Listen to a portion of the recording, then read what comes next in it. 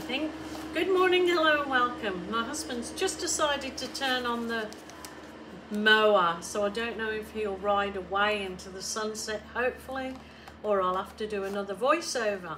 But I'm thinking of doing combing effect, so I'm not sure if I use that one, or this one, or I might try all three.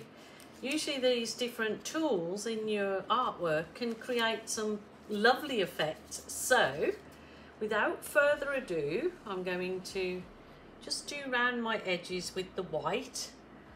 All the paint is with pouring medium. All the instructions for if you're a beginner is in the drop down box in the beginners playlist. So I think I'll do like ribbons across and see how it looks with all my colours that I've got that I'm going to put in it. So hopefully it's very simple pimple.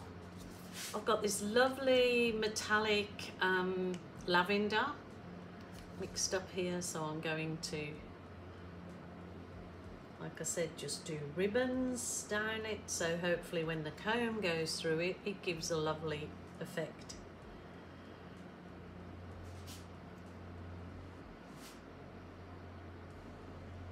Lovely lilacs.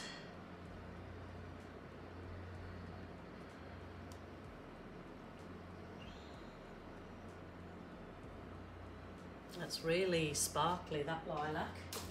And I'm thinking I'm going to put some of my Berry Delicious, which is like a dark purple. This actually looks, let me see if I've got it right. It actually looks like navy black, but oh, I'm not sure now if that's my mixing it up in there. I'll go with the purple. I'll just leave that there. That seems to be very runny, so it's not floating my boat. There's the purple. That's it. Purple lovers for sure. It's quite relaxing to do this actually.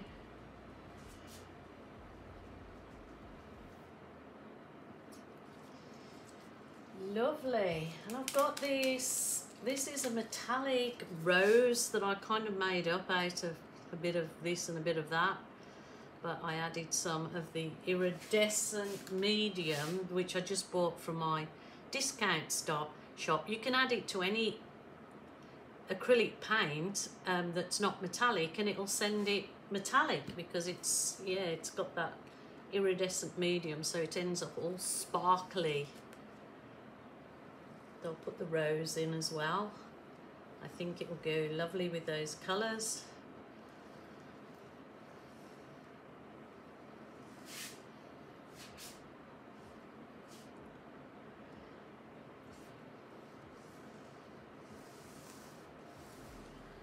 So it is a very simple one. I'm not sure whether I go a dark colour in there. Let's see what this one is. Let's see. Yeah, maybe a bit of that. Just a dark colour might make it pop even more. I think this is my black navy, not the other one. That's quite nice. Nice, very nice. So I think I might just tilt it the same way to run over the edges. So I'll get the nice edges. I don't actually want to tilt it the other way. I just want to tilt it backwards and forwards so it doesn't go in wavy lines too much.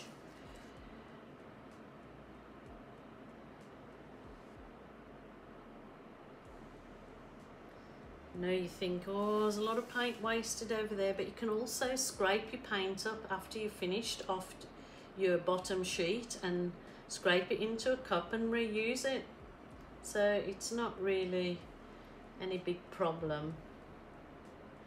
What I do like to do is re-center my paint when I've been tilting, so I'll re-center it. It's actually quite nice as it is. So let's try this was like a hair comb for doing colouring, but I'll just maybe start with this one, see what we do.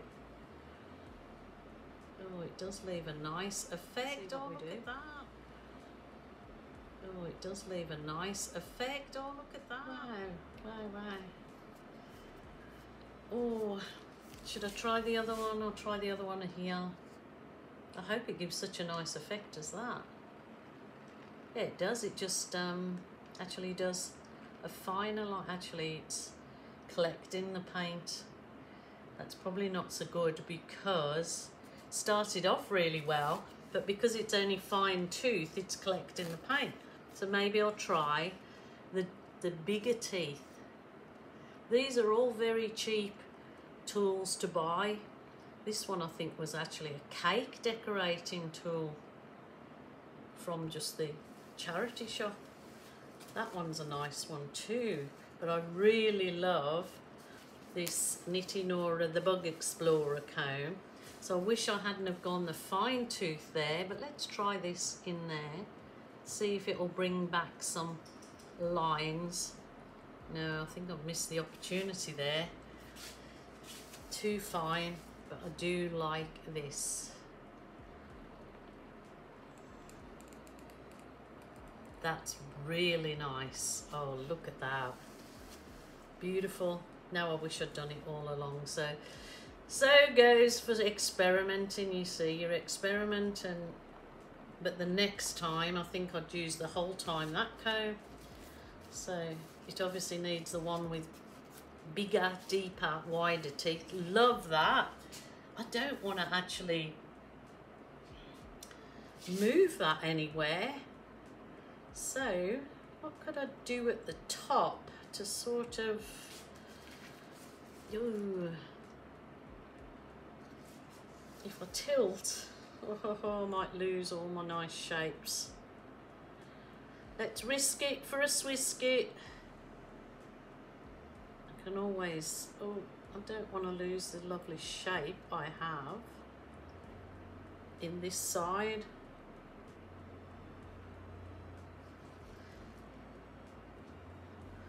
Maybe when it's dry, maybe I can paint a band around the top. I love that. See, that's not turned out so good at all. So I wonder if a little chain pull through that other bit might bring up something nice in it. Love that, don't love this. So trying to rescue it. I don't know, it might make a mess. So let's see, oops, if a chain might pull the colours through a bit better, knowing that all the colours are under there.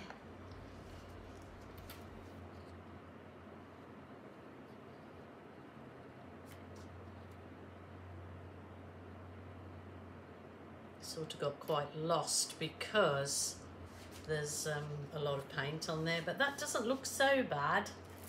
Let me try this side. Remember, you know, it's good to experiment, even if these pieces you don't end up selling. You know, you gift, or you can scrape your paint into a container after if they don't work out well and restart again. That don't look so good now. I've really kind of I think it still looks better than what it did before because they were all sort of munched into each other. Let's see. Balloon kisses to the rescue. Oh yes, yes, because it looks like a little flower garden. So just pushing this little potato of a balloon in there. Might rescue it a little bit. Just bring in some of those lovely colours that we know are already there. They bring the colours up. So it had the comb technique, now the balloon kisses. You have to just try, experiment. It's absolutely fine. Oh, that is so nice. Now I want to just roll to soften off my edges. I think that looks all right. It's not really putting a balloon kiss into it, it's just sort of bringing the edges over the edge, which is what I wanted to do. Probably looks odd because it's got that there and that there, but remember it's experimental to see. So next time I do this, I will do that wide cone because that looks very nice. So I'm just using my balloon to take it over the edge. I can paint around the very edge of the canvas black when it's all dry. So it kind of softens it up, finishes off the edges of my canvas a little bit nicer. I think that's unusual. It was a test, remember, but I love that side, and it don't look so bad. Okay, I'm changing it up. I decided afterwards, no, I wasn't happy with it, and I can just scrape it because it was a test and there's not too much paint, but I decided to do these little blowouts on it, and I absolutely love it. So I hope you do too. So keep watching for more.